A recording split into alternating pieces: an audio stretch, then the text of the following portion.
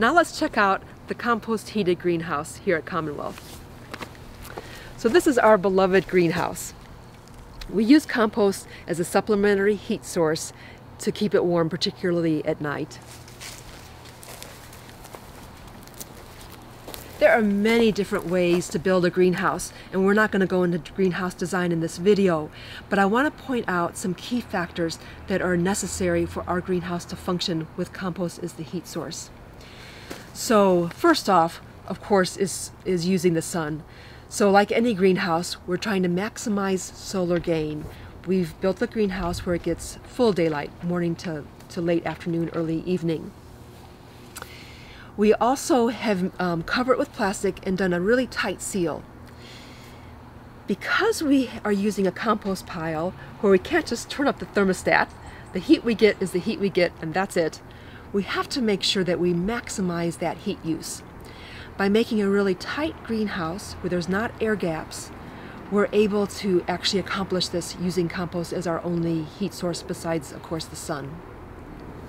The sun does a great job of heating up the greenhouse during the day, but as soon as the sun starts to go down and starts to cool down outside, all that heat starts to leave through the plastic.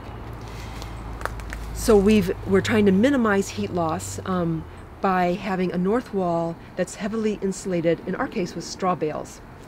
So this is our north wall. We don't get any light through the north wall. We just get light from the south and the east and the west. So it doesn't hurt us to make this a thick wall with no light coming through.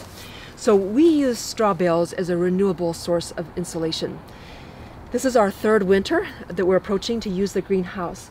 So some of the straw bales have already started to decompose and we've taken those out. So you can see the north wall right there.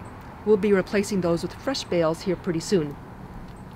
Those partially decomposed bales we're taking out and using them. We'll be using them over the next year on our farm so they don't go to waste. We also, in building this greenhouse, we're trying to allow for enough ventilation. So we have the doors that we can open. We have some vents built into the north wall, 2 automatic vents that will open when it gets to be, I think it's over 70 degrees. Those automatically open and then they close back up again when the temperature begins to drop. Those vents by themselves would not be nearly enough ventilation. We have to include doors, windows, and then in our original design we actually rolled back the top of the roof to allow for greater ventilation. The problem with that design is that once we started rolling back the roof and rolling it up again and back and up, that we weren't able to get a really tight fit, a tight seal there anymore. And so by our second winter, I noticed a small but definite loss or increase in heat loss at night. So we're redesigning that this year in order to have a tight fit again on all sides.